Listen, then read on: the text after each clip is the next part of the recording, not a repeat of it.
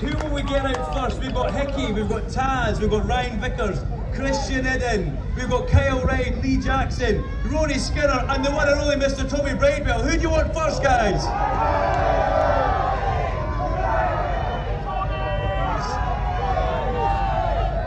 Sounds like they're shouting Steve Day. I don't think so. I don't think so. Who wants Tommy Bridewell? Come on, Tommy. Come on down, Tommy Bridewell, ladies and gentlemen. You're staying hydrated, Tommy. Good to see you here, of course. Fantastic efforts here at Brands Hatch in the past, at the end of last year, and it's been since Alton Park. You're back on the podium. You must be really happy with that. Fantastic ride today. Exciting battle for second. It was all going on out there.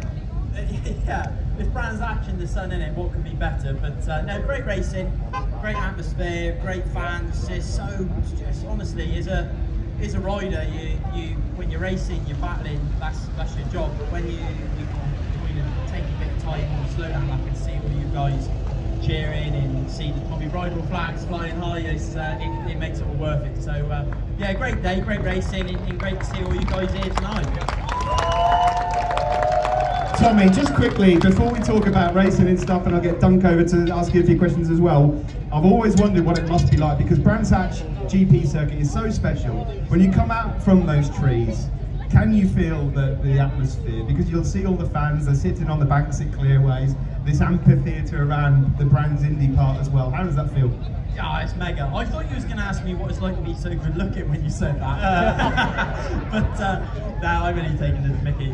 No, it's mega, innit? But you know, like I say, when the sun's out, I've raced here when it's cold, wet, miserable, and all the fans are as enthusiastic as they are when the sun's out. But yeah, the history of Brands GP, the history of that this place has is just mega. It is a privilege to be fighting for race wins in front of all the fans and just enjoying what we do. But yeah, I love it. I'm happy and yeah, ready to get the party started. Tommy, I need to ask you, what is it like to be so good looking, buddy? Tell us. You will never know. I will never know. No. Exactly. Thanks for that. I kicked right in nether region. I want to know, you were in a great battle through that race. Jason was in front. You and Taz were getting a bit spicy towards the end of the race. Did you see Taz drop the wheel over the curb at the exit of Graham Hill? Did that happen right in front of you? I want to know who you were cheering, because he's a fellow Scotsman, yeah, wee bugger, yeah. Is that your best Scots? Come on, give me your best Scottish accent. Come on. No, come on. No, because it's a swear word. Can I say a swear word? Can Tommy Bridewell swear? Hell yeah. Yeah, wee bastard, yeah. That was cheering on Taz. Just to let you know. But it was a hell of a moment here in front of you, and it kind of opened everything up for yourself and Bradley. Were you thinking, this is my go time? Yeah, to be honest, Jay set a good pace out front, and Taz was keeping his powder clean, and I was happy there. And then it turned into a standard sort of BSB dogfighting. Like I say, when Taz dropped the wheel over the curb, it kind of took my eyesight a little bit, and then from somewhere, Brad, to be fair to him, I think he turned in, and he come into this bottom left fast. He had to turn in early, because I think he was going to wipe me out if not. But it's just standard BSB. That's what all the fans love. You know, we love being involved in the battles. You know, it's no one wants a runaway winner unless it's me.